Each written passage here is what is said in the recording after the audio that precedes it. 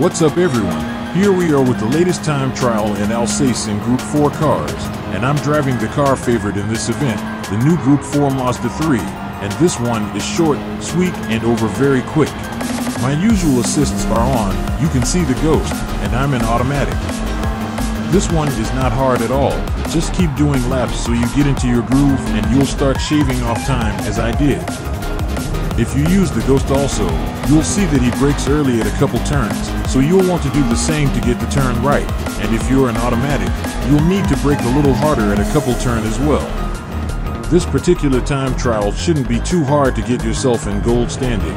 Like I said, keep doing laps to get your rhythm. I got this time, as you see, in the 11th lap. Thanks for your support and see you in the next one.